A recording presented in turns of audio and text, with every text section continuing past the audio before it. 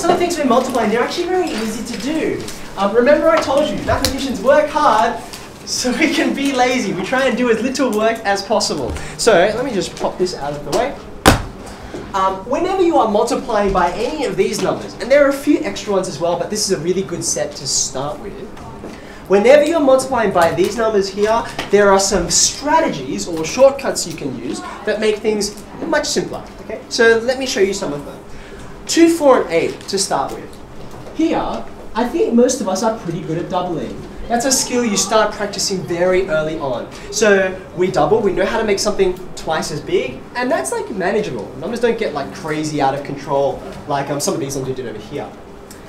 If instead of being asked to multiply by 2, you get asked to multiply by 4, remember that 4 is 2 times 2, right? 2 times 2. So therefore you can double, but then you can just double again, and that'll get you up to 4. So here's my strategy. Instead of thinking, okay, what's the first, and then the second, and then the third, and then the fourth multiple, I think about doubling. Doubling is pretty easy to keep in my head. Okay, not to be too boring though. What do you think I would say for 8? If I double once, I get to 2. If I double twice, I get to 4. Christian? Double 4 times. Okay, now this is a really sneaky one. Okay, now doubling 4 times is a great instinct because 8 is, don't write this part, but 8 is 2 plus 2 plus 2 plus 2. Look, there it is, 4 times. However, what kind of operation are we working with right now? It's right at the top of the board. This is multiplication, right? Multiplication. And in fact, even though 8 is 2 plus 2 plus 2 plus 2, 4 times, what I'm interested in is not how much they add. I want to know how they multiply. Right? So even though this is true, what's more useful to me is how many 2's do I have to multiply by to get to 8? How many 2 goes into 8? Yeah, so I'm going to do it 3 times, right? Do you see that? So how many times should I double? 3 times. Okay, so double it 3 times. Okay, fantastic. So 2, 4, and 8, they're kind of like a little family together. When we get to 10, we're going to go in a different direction. Now, if I asked you, okay, can you tell me, don't shout it out yet, but can you tell me what 6 times 10 is? Okay? I think most of you know the answer quite quickly. Put your hands down, it's okay. I want you to think about how would you work out the answer if you didn't know it straight away, if you didn't know that it was, in fact, 60, okay? How would we go about it? What process would we go through? Yeah. Add a 0 to the last number. Okay, now you're already going into the shortcut, right? And I want to know why that shortcut works. Let me tell you how I multiply numbers. I go through my tables. I know my tables. Most people have learned them. Here are my tables, right? Help me out. 6, 12, 18. What's the next one? 24, 30. Starts to get a bit bigger. 36, 42, 48. Almost there. 54. And then the 10th one is 60, which is the actual answer I'm after, right? Now that was okay because I knew what that number was.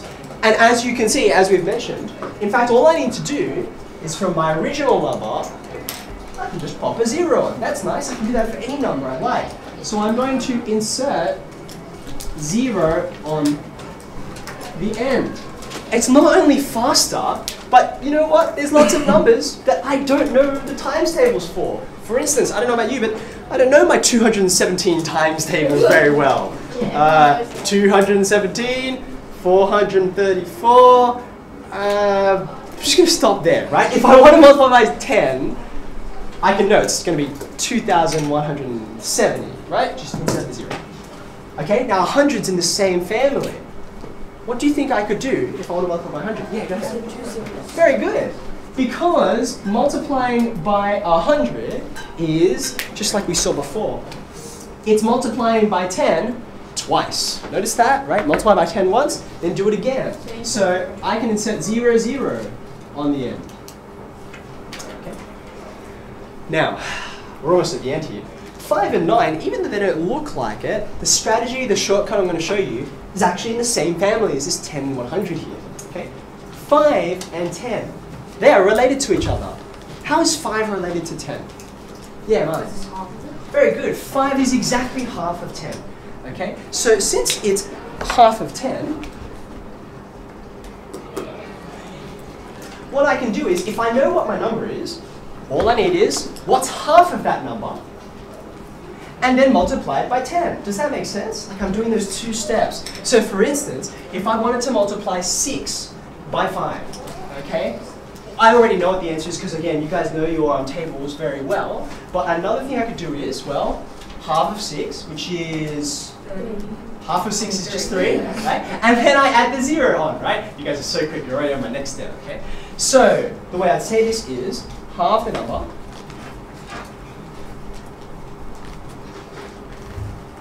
and then just like we did before, you can insert the 0 on the end, multiply by 10.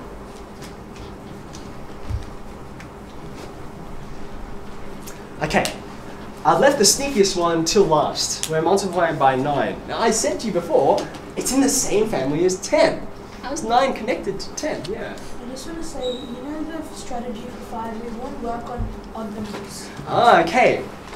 Won't work for odd numbers. Funnily enough, it kind of will, and I will show you in future how it works. You're right though, it is a bit of a, what is half of 217? You don't, and you get like bits of numbers, and we will talk about those bits of numbers later on this year, but I'm so glad you asked that. Now, sorry, we were coming back to 9, right? 9 is just 1 less than 10, right? 1 less than 10. So I'm going to write the strategy down and then we'll try and explain it, right? Here's what we do. Multiply by 10. That's the first thing you do, and we already know that's super easy to do. You almost don't even have to think. But after you've multiplied by 10, yeah, Bradley, do you want to suggest? After you multiply by 10, the number that you're multiplying minus off that percent. Very good. So you first multiply by 10, and then secondly, and I'll explain this in a second if you're like, what? Where did that come from? Okay? You're then going to... That's the two things. That's just 2. That's the same thing. They're just confused. That's not bad. That's okay. So just to repeat, we're going to multiply by 10, and then we're going to subtract the original number. Okay? Now just before I show you how this works, let's just confirm that it actually does work. We were working with 6 before, weren't we? Now you already know what 6 times 9 is. I've written it on the board, 54. You insert the 0 on the end, which is the first step, that gets you to 60. And then you subtract the original number, 6. 60 take away 6, does it work? Yeah. It does work, right? Now the big question, why? Why does it work? Does anyone, and it's okay if you can't think of one right off the, I'm putting you on the spot, but does anyone want to give a suggestion on, not just like that it works, but why might it work? Yeah. Because it's all addition, so and the opposite of addition is subtraction, so if you take away it would be the same as 9. Very good. So if you didn't catch that, right? 9, right? It's like add 9 times, right? Add 9 times and you'll get there, just like we counted out before. But adding it 9 times is the same as adding it 10 times and then coming back 1. Do you notice that? It's like you get all the way to 60, the 10th one, and then you just say, look, just you went a bit too far. Just come back a little bit, okay? Does anyone want to offer another suggestion? That's a great way to understand. Any other takers? Yes? I have another method. So if you're doing 6 times 9, then instead of 6 you just go back 1 to 5, and then 9 minus 5 is 4, so that'll be 54. Okay, interesting. So in case you didn't catch what that was, 6 times 9, we go back 1 number, which is 5. Okay, so that's back 1 number from this. And then what you want is a pair of digits that adds up to 9, and the pair that is 5 and 4 in this case. I guess if you went, well, let's say, no, let's do a different number. Let's do 8 times 9. I guess if I were trying to use that strategy, I'd go back 1 number, which is 7, and then I think, what's the digit that adds up to 9 if I use those two? And it's 72, which is indeed the 8th multiple. Okay? There are things I like about that, and there are things I like about this method. It's kind of nice to have lots and lots of strategies in your toolbox so you can choose whichever one feels most comfortable for you.